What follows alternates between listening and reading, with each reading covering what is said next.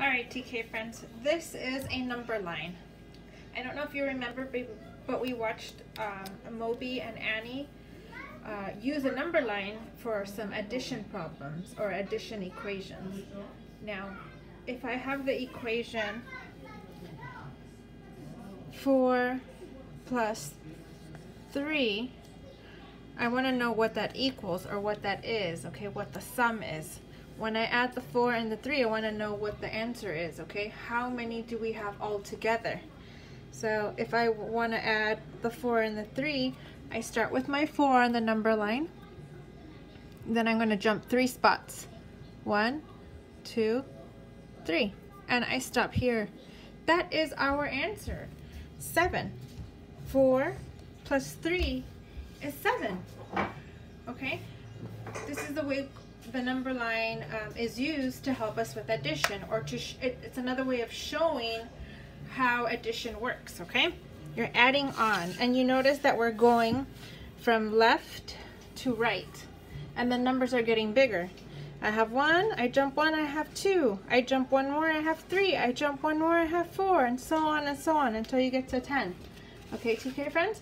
So here's another example. If we have, let's say,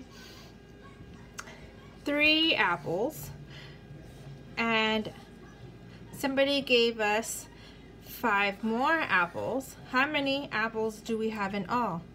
The equation is 3 plus 5, and that equals a number, okay? All right, so we start at 3. Oops, let me do that. 3, and we're gonna jump 5 spots. This number tells us where to start, 3, and this one tells us how many spots to jump. So here we go. 1, 2, 3, 4, 5. And this is our answer. It's pointing to the number 8. 3 apples plus 5 apples is 8, or equals 8. Okay, TK friends? So we're always moving to the right in our addition problems, okay? All right, TK friends, last one, okay? So let's say you start off with, you have 6 apples, okay? And you're gonna add 3 apples to that. It equals some number, okay?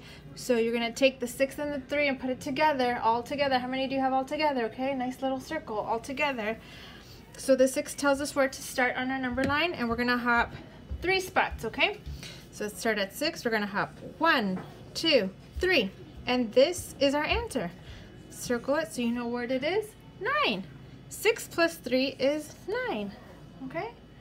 All right, TK friends, I hope this helps. I will show you how to work on your homework, your math sheets, in another video, okay, TK friends?